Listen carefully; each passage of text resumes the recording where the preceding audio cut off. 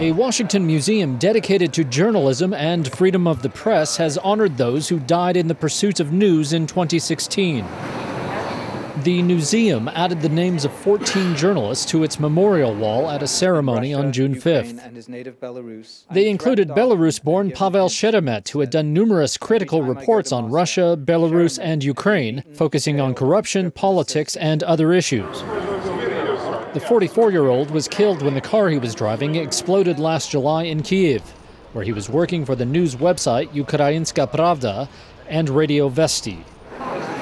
Nobody has been prosecuted in the case, despite Ukrainian President Petro Poroshenko saying last year that it was, quote, a matter of honor to take all measures to solve this crime as soon as possible. The Newseum Memorial now has the names of 2,305 reporters, photographers, broadcasters, and news executives killed around the world dating back to 1837.